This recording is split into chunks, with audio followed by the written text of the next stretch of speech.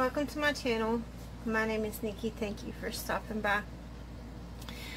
Today I'm going to be doing more work with the Anita's craft paint, and the color that I have chosen to work with tonight is Anita's metallic craft paint, and this is in silver. I did get this from Hobby Lobby and it was $3.99 for this container. And I have got it mixed up. These are 9-ounce cups, and I've got about 7 ounce of paint in this container, and I actually think it's a little thicker than what I want it to be. So let's just add a little bit of my pouring medium. I mixed it up a little while ago. I have been having technical difficulties. I got a new little thing to hold my phone to record, and it's great, and it's more elevated, so I'm hoping better quality video, and I've got more lights, so I'm trying to get, you know, a better setup.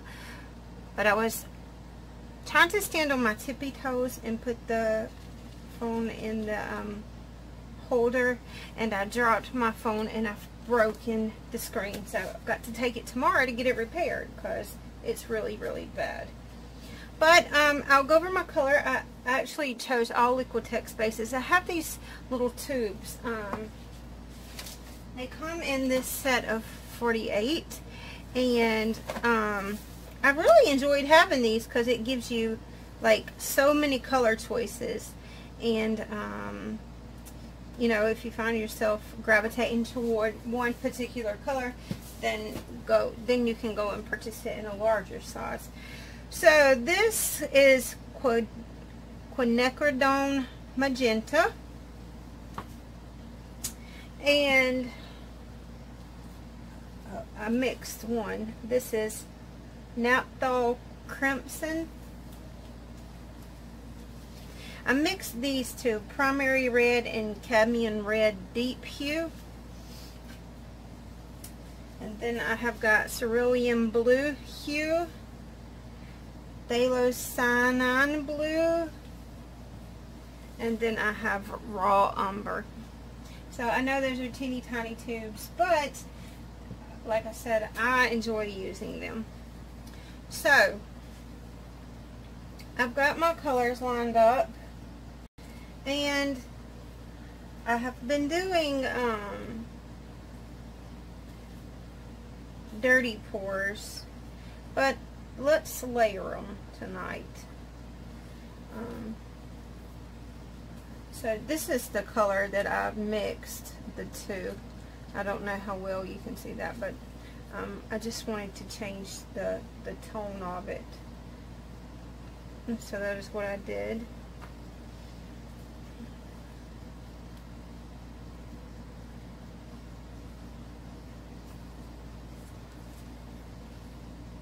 And as I did in my other experiments, I'm not going to include the silver in the layering of the colors. I'm going to use it only as a base. I really hope this raw sienna is not a mistake. It's the only kind of off-topic color that I'm including, but we shall see, we shall see. And I did try to resist the urge of mixing up too much paint, and then I mix up too much paint, and then I think I have to put it all on my canvas, and it does not need it all.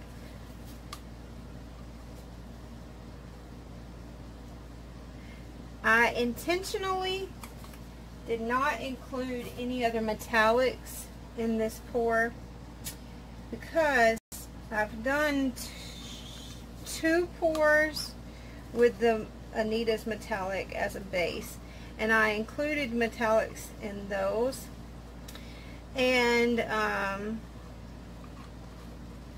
they did not, where the metallic came on out on the canvas, the Anitas could not push through. So I think density wise, the metallics was just too much for it. So I want to try this with just normal paints.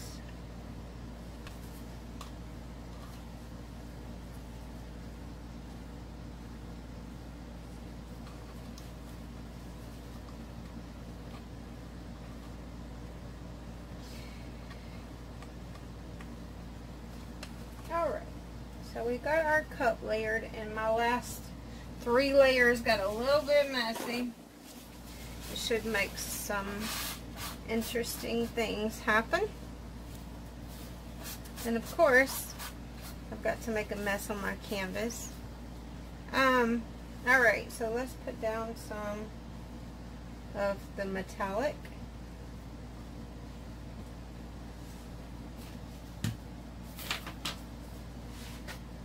I quite like not working under, if you haven't saw any of my previous videos where I commented, my workspace was under a shelf, and it was under the shelf because I had to use it to put my what you call the things that you mount your camera on to, you know what I'm talking about. Anyway,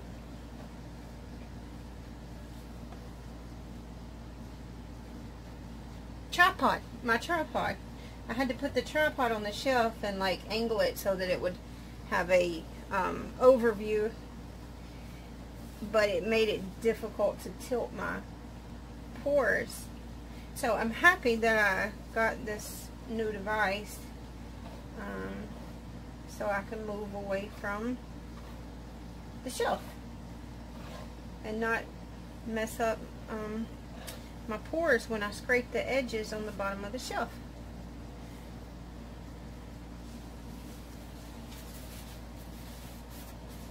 Righty.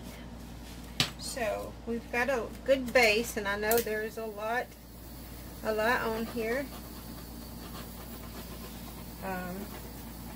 Most of it will flow off.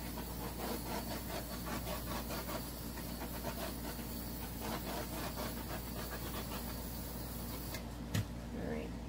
Now I'm going to put a puddle down, and I'm going to pour my paints onto the puddle. And I'm just doing little designs. Not necessarily a ring pour. I'm not the biggest fan of ring pours.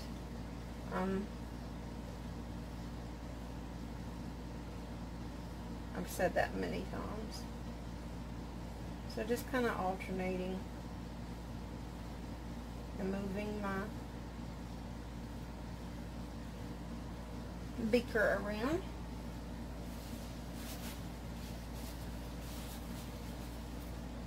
I still got some rings in there, however.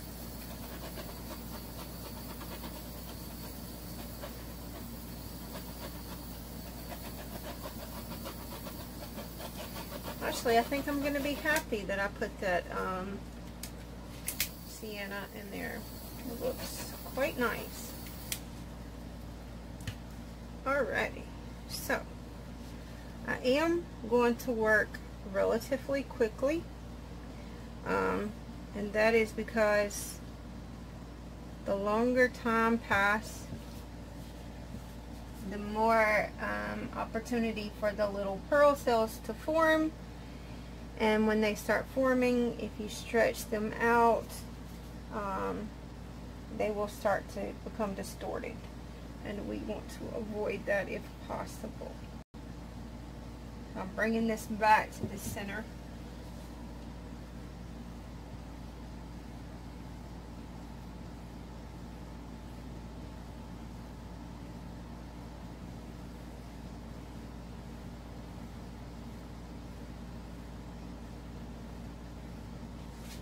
to turn this around because I like to pour into my left hand.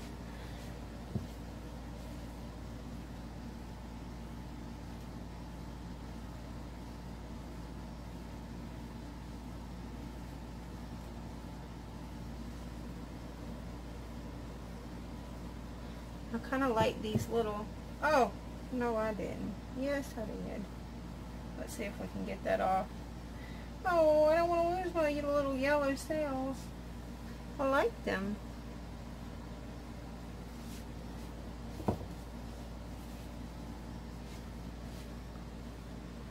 Alright.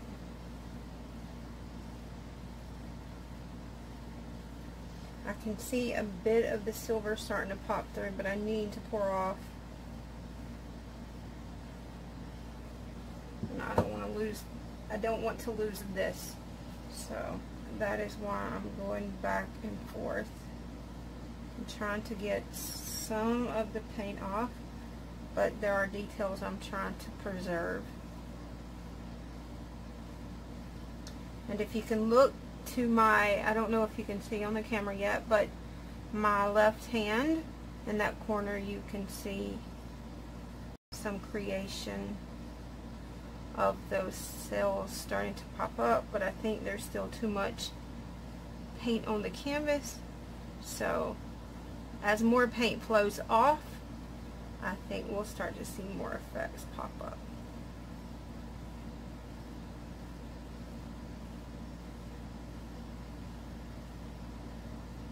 I am glad I put that sienna in.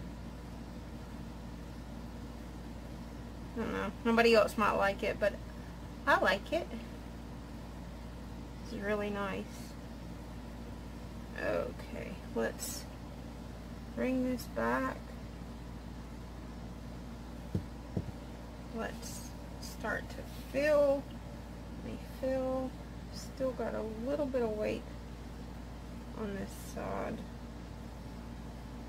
Too much. I think if I leave it there, it's going to crack when it dries. So now I need to pull it back in a little bit.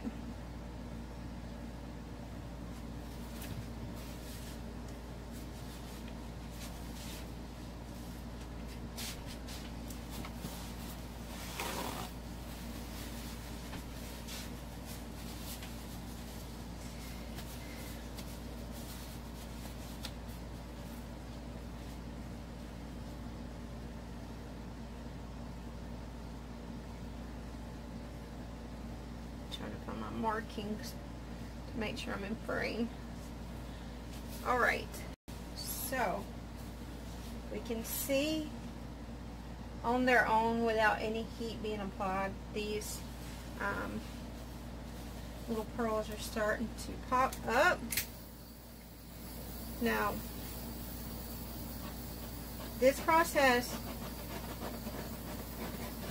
you got to maintain a distance from the canvas where you don't burn your paint. I am awful and notorious for burning my paints, but you got to get close enough to activate these little cells. So it's a balancing act. I may fast forward this part because it takes a little while.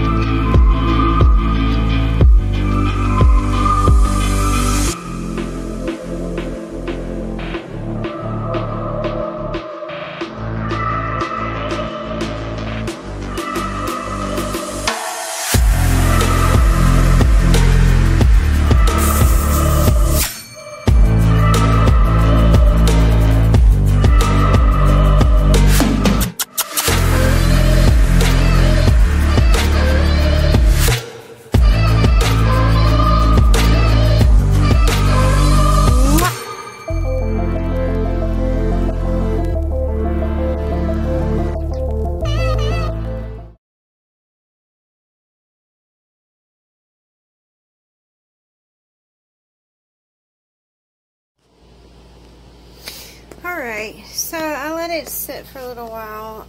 I thought it would do more.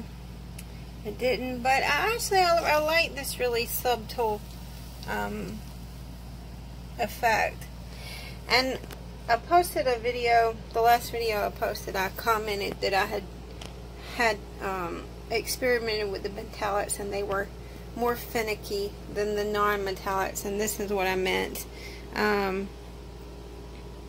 It really has a lot to do with paint consistency and how thin you can get your paint on the canvas, but I didn't want the cells to become distorted, so